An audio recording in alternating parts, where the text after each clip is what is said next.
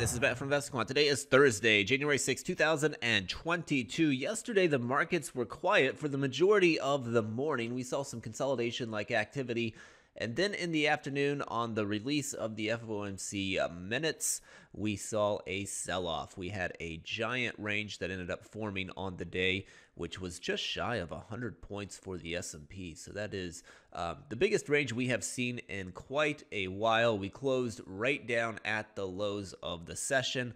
And currently, we are trading pretty flat in the overnight session. We're seeing not nearly as much range taking place there. We're trading right around where we closed at. So what we'll look at this morning is what has happened following that type of price action and a flat open. So I've selected all four instruments. The setup's based upon entering the market long at 9:30 a.m. Eastern Time, exiting at 4:15 p.m. Eastern Time.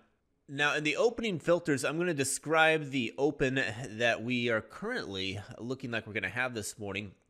And that is a flat open. The way I'm going to do that is use this gap size as a percentage of the 5-day ATR. I'm going to say that the open is no more than 20% of the 5-day ATR away from the prior day closing price.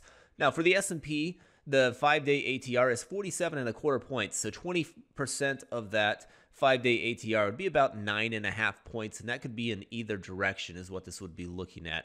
I have no idea if we'll be up or down because we keep trading right around yesterday's closing price, but this will just mean that the opening location needs to be pretty close to where it closed yesterday. Next, I'm going to go into the price patterns library, and I'm going to describe the action from yesterday using two different filters. The first one I'm going to use is just saying that, we had a weak close. We closed right down there near the lows. So that's an easy one, just saying we closed in the bottom 25% of the daily range. I'll grab that from the active today section over here. I'm going to click on close and bottom 25% of daily range. And then if I go down below that, range of last session, that's this category right here. We've got patterns in here that will allow you to look at things like what was the size of the range relative to recent ranges. These are Tony Crable patterns made popular in a book a long time ago. And I'm going to use that yesterday was the widest range of the last 7 sessions.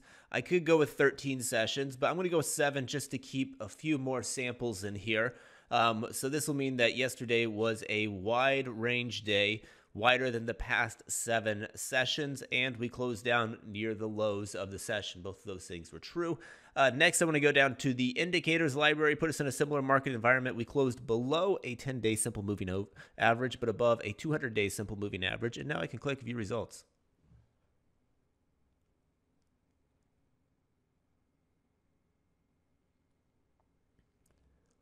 All right, here we go. These are the results based upon entering the market long at 9:30 a.m. Eastern Time, exiting at 4:15 p.m. Eastern Time. When you have a flat-like open, which I've described as opening at no more than 20% of the 5-day ATR away from the prior day closing price, and the prior day closed in the bottom 25% of its daily range, and its daily range was the widest daily range of the past 7. This is taking place below a 10 but above a 200-day simple moving average. Historically, we've got 74 samples in the S&P. That is 82 that it's showing us here in the NASDAQ, 70 in the Dow, 93 in the Russell. Win rates on these coming in at 57% for the S&P, so slightly favored there. NASDAQ similar at 56%. But then Russell and Dow very neutral, 49% for both of those. So S&P and NASDAQ a little bit stronger, Dow and Russell very neutral. If we look at the average moves on these, the average win just a touch larger than the average loss for the S&P.